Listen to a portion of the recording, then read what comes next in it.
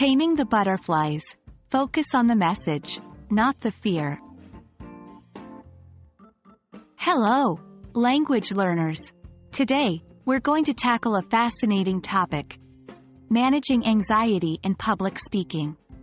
More specifically, we're going to focus on one key cognitive strategy that can help you immensely, focusing on the message, not the fear.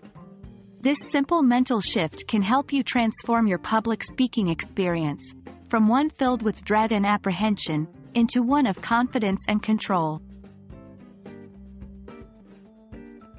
Before we dive into strategies, let's first understand what exactly this fear is.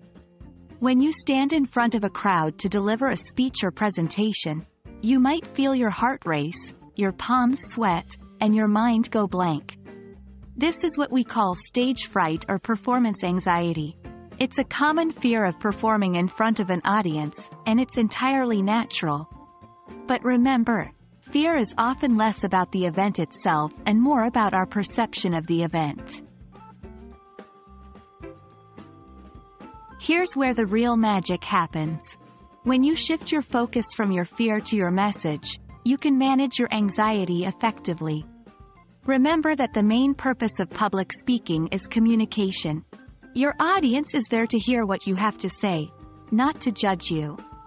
By focusing more on your message, the ideas and information you want to convey, you can lessen the attention given to your fear. Now, let's discuss a few techniques to help you maintain this focus. 1. Preparation. Prepare your material well in advance. Know your topic inside and out. This way, you can be confident in what you're speaking about. 2. Rehearsal. Practice your speech or presentation multiple times. This familiarizes you with your content, making it easier to focus on the message during the actual presentation. 3. Visualize success. Before you step on the stage, close your eyes and imagine a successful presentation. Visualize your audience understanding and appreciating your message. 4.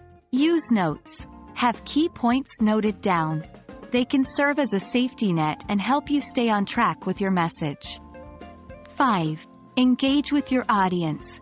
Make eye contact, ask questions, and encourage participation. This makes the presentation more interactive and helps you focus more on communication rather than your fears. And that's it for today's session. Remember, anxiety is natural, but you don't have to let it rule your public speaking experience. Focusing on the message, not the fear, can be a game changer. With preparation, practice, and a shift in perspective, you can manage your stage fright and deliver effective presentations. Keep practicing, stay positive, and you'll see the difference. Until next time, happy learning!